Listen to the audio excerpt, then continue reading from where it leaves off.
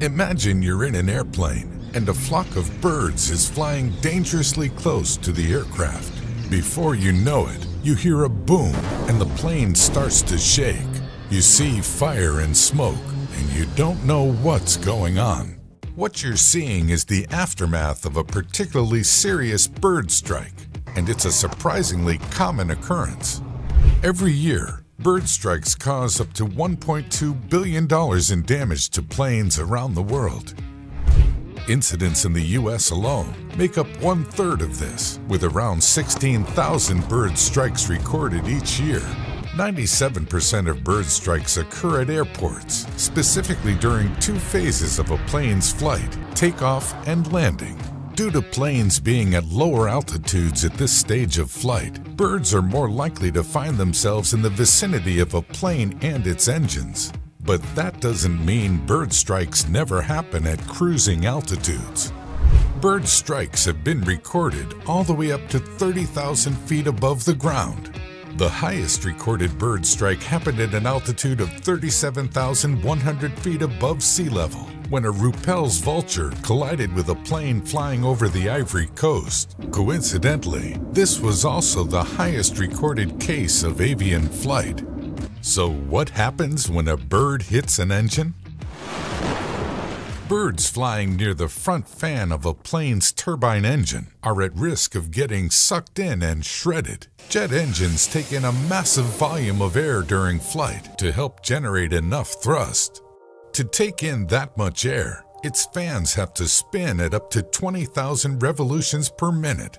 As we go deeper into the engine, fans and other bladed, serrated components become smaller and smaller, so the air coming in can be sped up and compressed.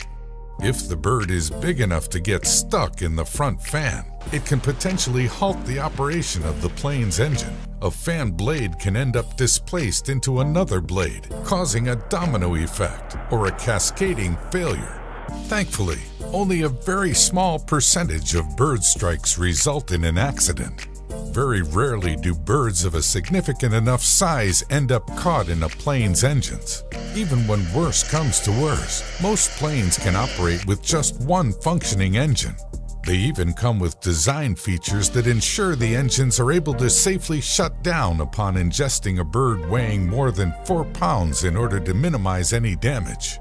Pilots are also trained to operate planes and safely land in these situations. Even if a plane crashes into a flock of birds head-on and both engines are disabled, it's still possible to guide the aircraft to safety. In January 2009, an Airbus A320 crashed into the Hudson River shortly after takeoff. Why? It ran into a flock of birds.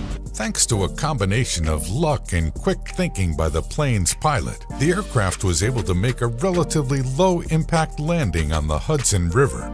All 155 people on board were safely rescued. Even if bird strikes don't pose a statistically significant enough risk to plane crews and passengers, measures are still being taken to minimize their cumulative damage.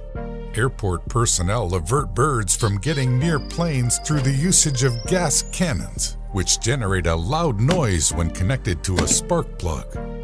They've also been known to use visual repellents, such as landing lights, and even laser pointers to drive off birds flying a little too close. Aside from that, air traffic controllers also adjust flight paths depending on migratory patterns of known bird species with the assistance of specialized avian radar systems. Moving forward, simply avoiding the flight paths of migratory birds seems to be the right approach. But as long as birds and aircraft share the skies, there is always the risk of collisions.